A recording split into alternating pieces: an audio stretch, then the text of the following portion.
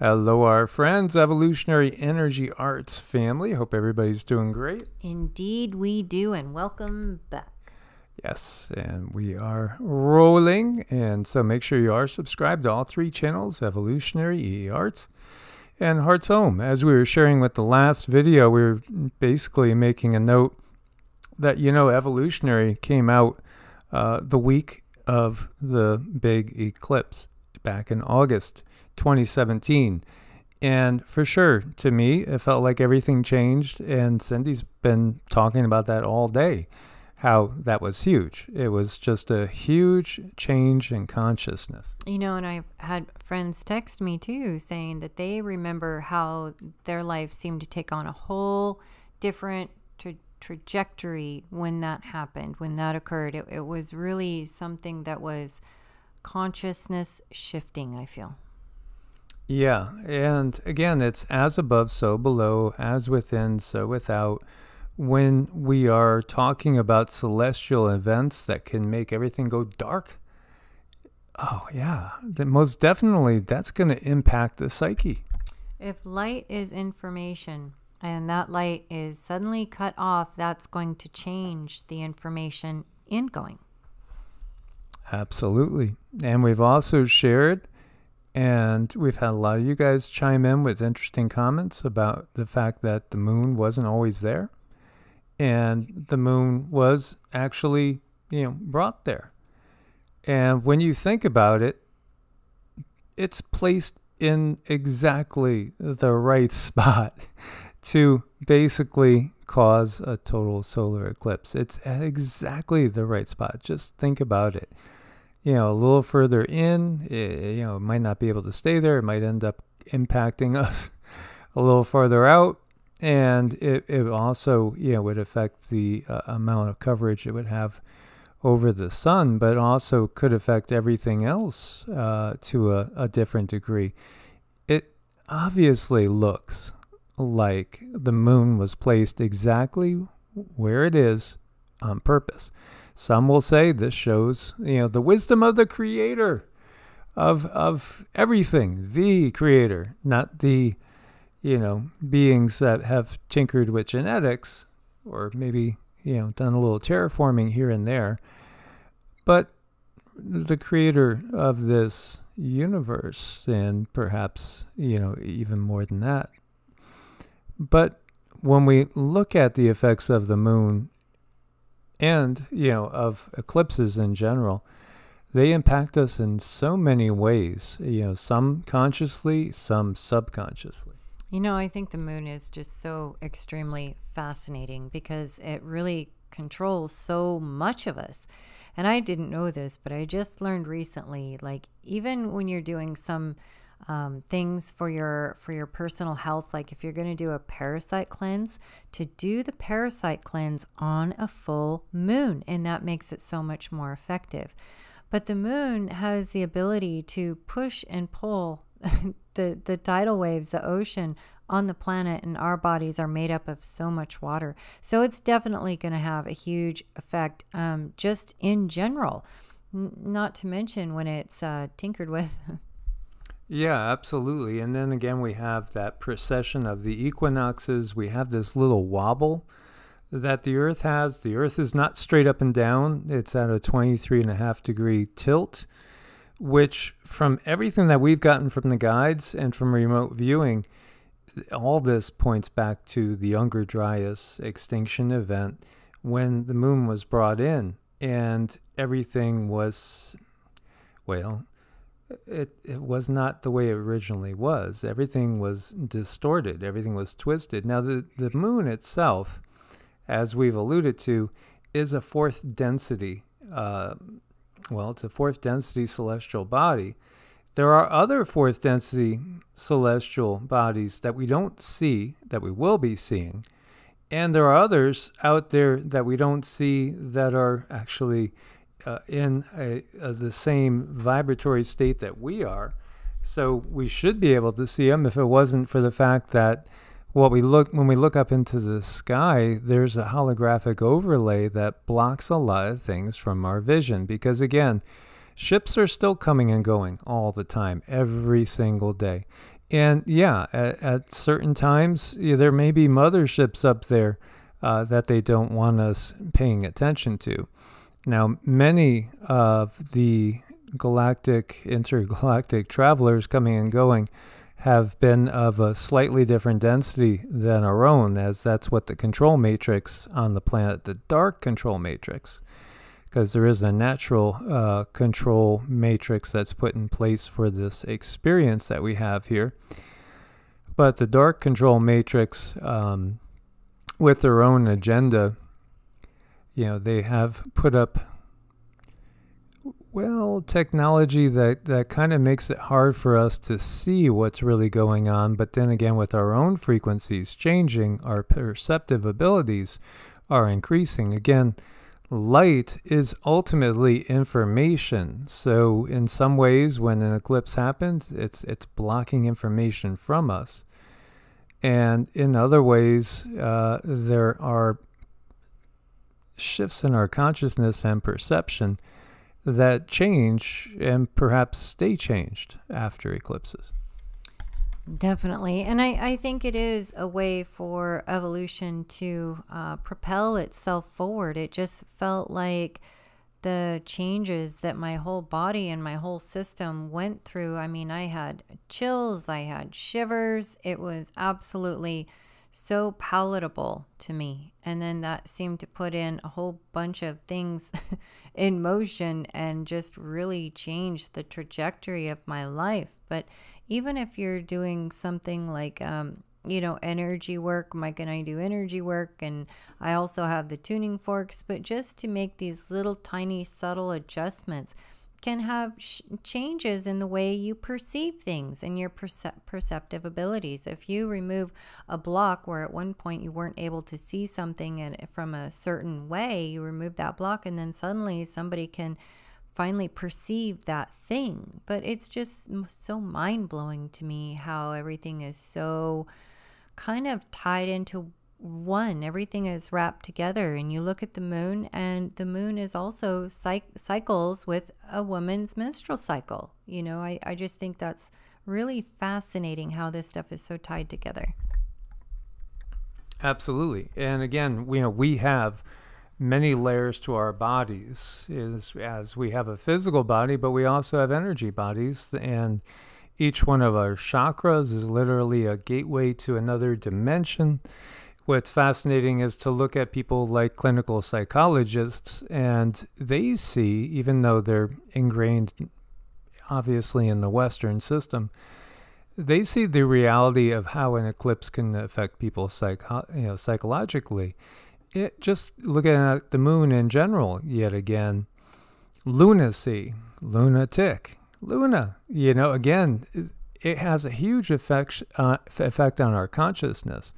And as I've shared before, in Stregoria, Italian witchcraft, it's thought that when a witch dies, the soul goes up to the moon, and there are lords of karma that are also known as the Grigori, or the Watchers, that watch from the moon everything that's happening here on the planet. And all this is interrelated. So, again, these myths, well, they usually have some sort of basis in reality.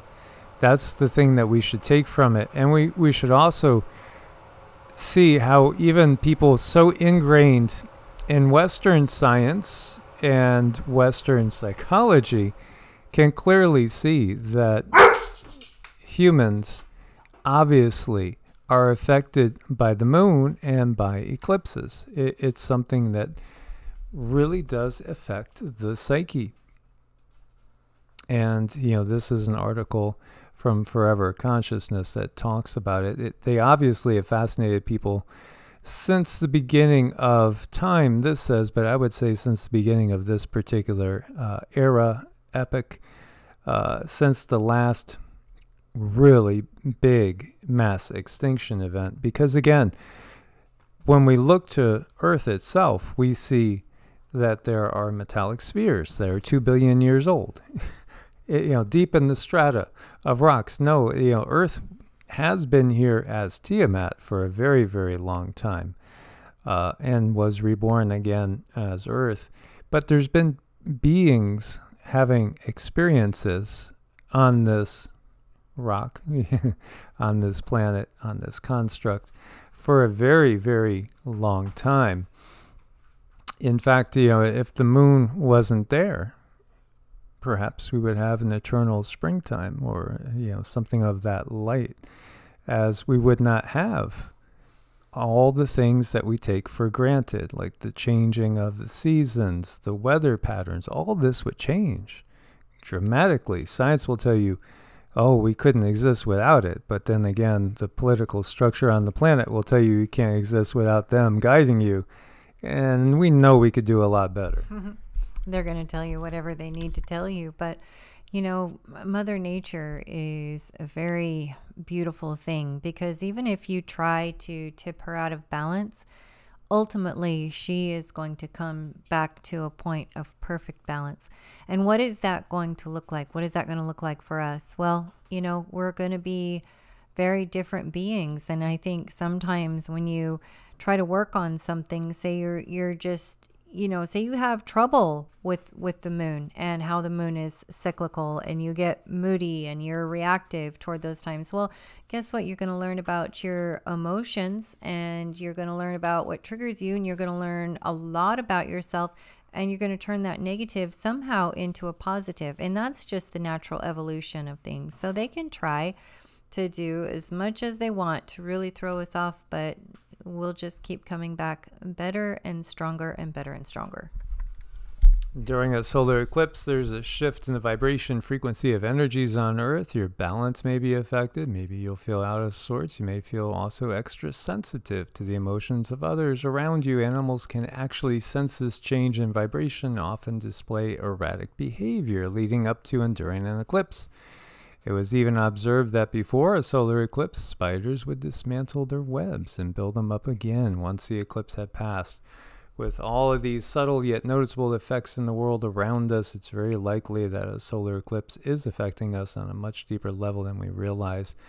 Our circadian rhythms are dependent on the rising and the setting of the sun. So, obviously, when you have darkness coming in the middle of the day, that can affect you as well. And, I want to make a note on that, because, again, with the technology that's always present around us, that really messes up our sleep. And it definitely affects the pineal gland, which, again, is giving us melatonin and serotonin. And, again, melatonin is something that's so important for regulating sleep.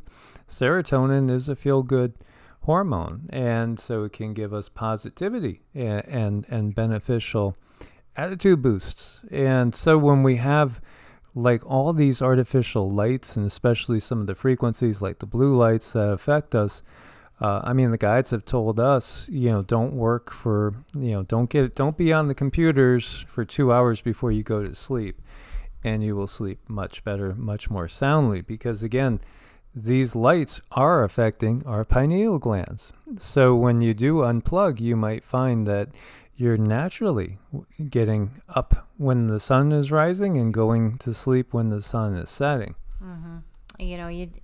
It is a lot better to get away from a lot of the technologies, and moving away can help all of your body processes. It can help all of your natural processes, even your mood, because these lights come in and they block certain hormones, and they block the melatonin, and that's just really going to screw up your sleep. And our children right now, so many of them, if they're in school or even if they're homeschooled, they make them be on a tablet or something way too many hours in the day. Absolutely. And then of course, for the animals, it affects them as well. And many will get irritated or upset or just be kind of spooked when it happens, because it's something that's relatively out of the usual, even though it does happen. Every 18 months you got an eclipse somewhere. And what we have right now is we have this big October of 2023 eclipse, and then 6 months later we're going to have the April of 2024.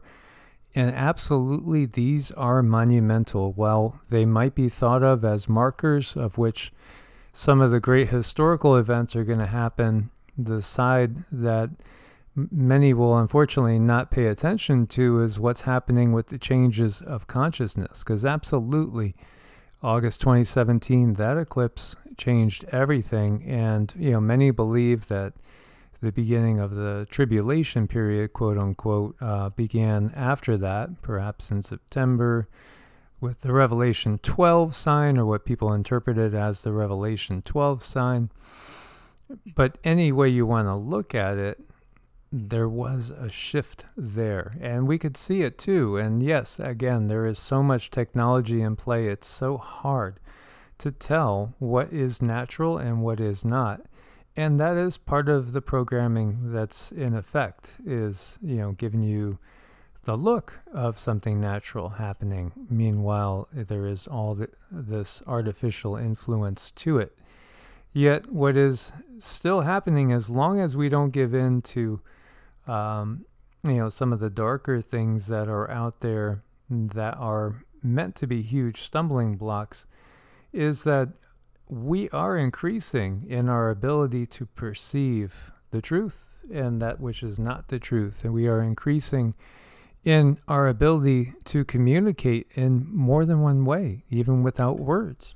I know. And the best way to learn to do that is watch your animals, watch how they communicate, watch how subtle the body language. Learn to speak to your animals, and you can really start to perfect that ability of, reading energies. Yeah. So for many people have started to do little gestures in unplugging themselves from the matrix. And whether that is, many people will have, a Friday night movie night or whatever. We used to do, typical stuff way back when my daughter was very young. And that was, several decades ago. And, order pizza, whatever the kids want. Okay, pick out a movie, go over to Blockbuster, that type of stuff. That really is starting to date us. And we could do things differently. It could be, okay, well, it's Friday night unplugging night. Once we get to quitting time, all technology off. Maybe we could do a complete weekend of no technology. Everything is off. And, we're maybe even lighting candles and reading books and spending more time. There are so many people in the South and out West that do a lot of camping, and other areas too. I mean, gosh, there's some amazing, beautiful places in northern New England, Vermont, New Hampshire, Maine, great camping. Michigan, the Upper Peninsula is a beautiful place. All over, obviously Canada, everywhere. There's opportunity to camp and to unplug. And so often when we were rolling into different places camping, I mean, what I loved was when we were in New Mexico, when we were camping where nobody else was at all. Nobody, no rows of RVs all next to each other. We were just by ourselves, and that was it. And, and just being out in the desert in Nevada by ourselves, it was just amazing. I mean, we would just, set up the chairs and watch the stars and the moon. But it was especially fun when the moon wasn't in the sky, because then we started to notice, hey, that's a ship. Okay, those are satellites, but that's a ship. And, that was just fun and entertaining. But you think about it, and people don't take the time to do these things enough. And yes, there are some that are outdoors people and do that on a regular basis, and they are going to have an advantage in the coming months and years ahead, because to them, when the grid goes down for 6 months or whatever it is, hey kids, we're going for an extended camping trip at home. It's not a bad idea to make sure you're good and prepared. Make sure you have all the things that you need. Just do a nice, friendly family drill. And all it's going to do is bring you closer in tune with the planet and the natural harmonies and frequencies of nature. Indeed. So, as always, guys, much love. Thank you for your support over on Patreon and Ko-Fi. We couldn't do it without your support over there. And please do check out evolutionaryenergyarts.com as well. If you haven't, you can reach us at evolutionaryenergyarts@gmail.com if you need to make an appointment. Thanks for your patience too with us getting back to you, as often we are just basically moving still and relaying stuff. God bless and namaste. Namaste.